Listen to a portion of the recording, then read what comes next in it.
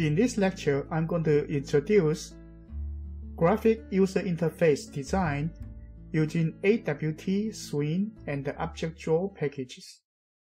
These are non-AP topics, and this is our first lecture on GUI that will lead to the AP 3 labs.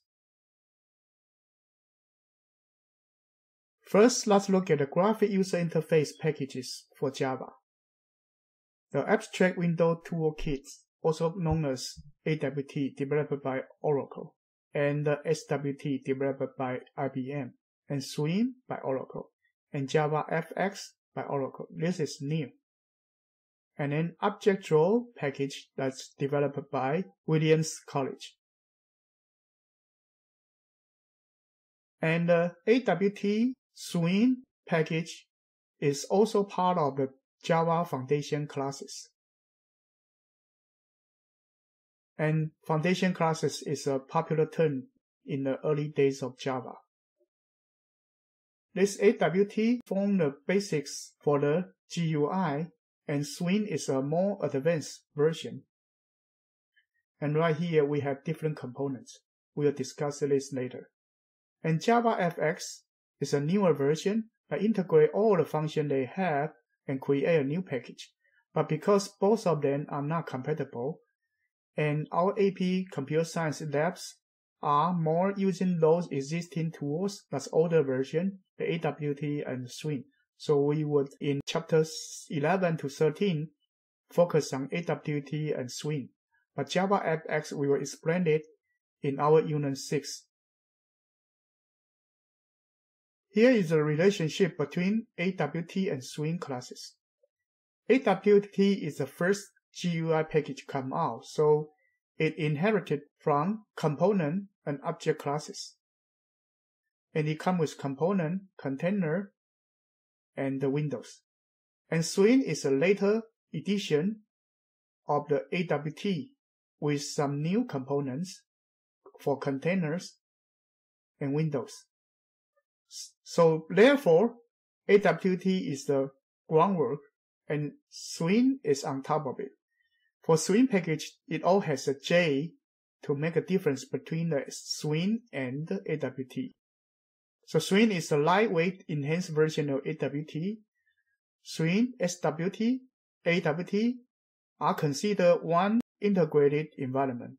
SWT is a third-party version of AWT from IBM. JavaFX is a totally new replacement for all of these. But right here, we focus on AWT, Swing, and the objectdraw. Here is the Swing class hierarchy. The basic AWT is over here, and what added on is these Swing components. But Swing also have the similar component for the AWT, for the containers. But you can choose either using AWT or Swing if there is some overlap of functions. And the runtime environment for AWT and Swing is right here. Your Java applet or application calls the Java virtual machine that access the AWT object or Swing object and then access the hardware via the functions in operation system. And this one is the overall picture for Swing and the AWT. And basically a GUI contains of three components. One is a layout package, one is containers, and the other one is a node. Node is for the basic elements like button, checkbox, choice, label, list of text inputs. And container are something that can hold the nodes or hold some other container. Say you have a panel or applet or window frame. And AWT has some version for container and components, and Swing is more focused on the container. And the layout is trying to help you to lay out the components or containers. Here is the Swing containers, which starting with J, the object hierarchy. It divided into two parts, one for Windows and one for J components. Windows are the dialogues or frame. Components are something that can hold different nodes. And overall package is from Williams College. The website is right here. You can access this website. And then I will show you how to install the objectdraw.jar file and also the objectdraw invoker BlueJ extension. Let's go for BlueJ to check it. Before we do that, I do have some more information for the ACM extension of the objectdraw and the sample program and textbook location. And on the right hand side, here are the listing for the classes for the objectdraw package. As you can see, they based on the AWT and the Swing and develop a more advanced drawing function for the AWT and Swing. So AWT is the GUI basic. Swing on top of it give you the beta component. And the objectdraw give you a well-cooked drawing mechanism using these two packages. Let's go to BlueJ. To install the objectdraw library, you need to come to this website, www.bluej.org extensions/extensions.html. Over here, you can find the objectdraw library and the objectdraw invoker.jar. First, you can click on the objectdraw library, and right here, it has a download version for the objectdraw v1.1.2.jar. Click it and download it.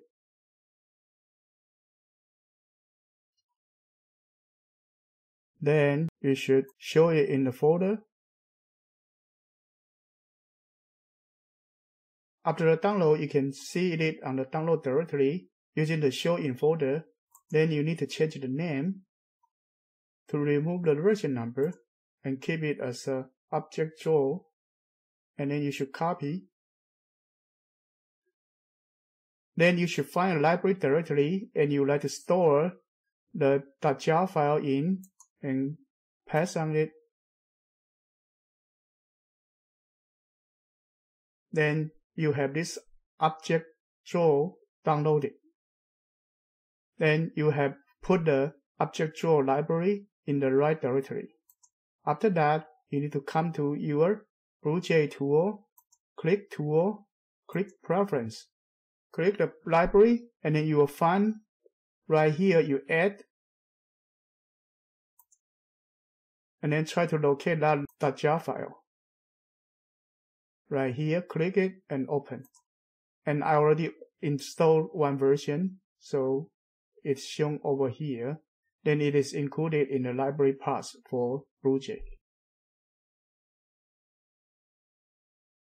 After that, you also need to download the objectdraw invoker.jar. Click on it, you will download one version. I already downloaded one version.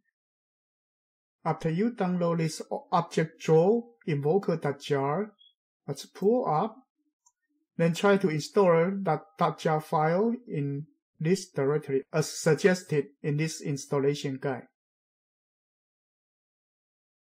And then in your download directory, identify this objectdraw invoker.jar file, click copy, and then come to this BlueJ installation directory, click live, and then go into extensions, and then paste it here. I already downloaded one version and installed it here. After the two libraries are installed, let's try this drawgrid.java.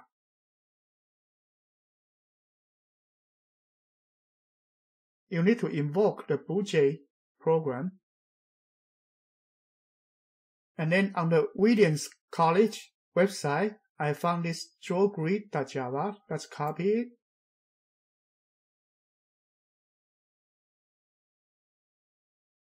And let's try to new an applet. Create a new applet named drawgrid and open it and paste that internet file over here, but remove the unnecessary default setting by BlueJ. After that, let's compile it. When you want to run it, don't run applet or new drawgrid. Let's run controller. And then once it come out, click on mouse, see, start to draw something.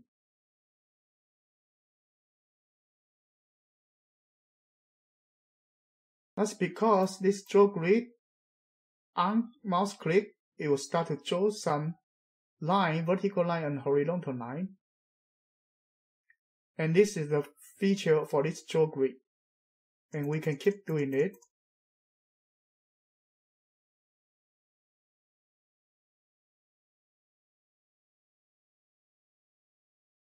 And if you run by a new draw grid, it won't work. Or you run applet,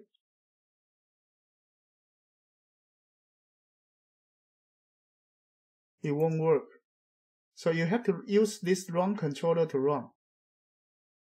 And this gives you an example of importing some library in and try to create object using those objects classes available in objectdraw.jar file. And this is one example of inheritance. We'll come back to this objectdraw library very often later. Thank you.